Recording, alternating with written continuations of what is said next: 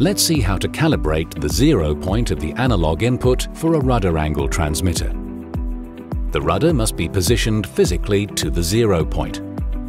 The rudder angle transmitter is sending 13 milliamps for the 0 point. The XDi default is 12 milliamps for the 0 point. The XDIs are showing this as 5 degrees. On the XDi that has the analog input for the rudder angle, select the first azimuth rudder option. Scroll down to the input points in the analog input section. The first default input point is 4 milliamps, which the XDi shows as -40 degrees.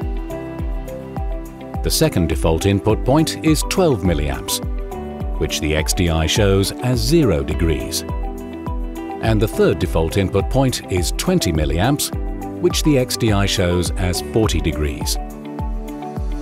We need to use the actual value from the rudder angle transmitter as the new 0 input point.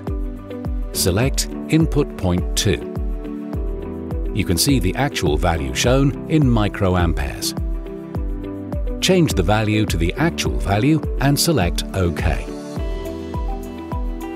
This now changes the default 0 shown, and the calibrated data is sent to other XDIs over the XDi net. Select Back on the Install menu. We do not need to synchronize the changes. Now the rudder angle is shown correctly for the 0 point without affecting any other setting points. If needed, min input point 1 and max input point 3 can also be calibrated in the same manner. In a custom library, you can have up to 7 calibration points.